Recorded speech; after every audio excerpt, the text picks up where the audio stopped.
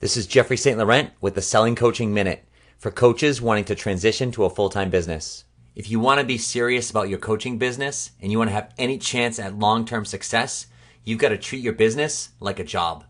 What I mean by that is you've got to show up each and every day at the same time. You got to leave at the same time. In other words, you've got to have business hours. You got to know when you're working and when you're not working.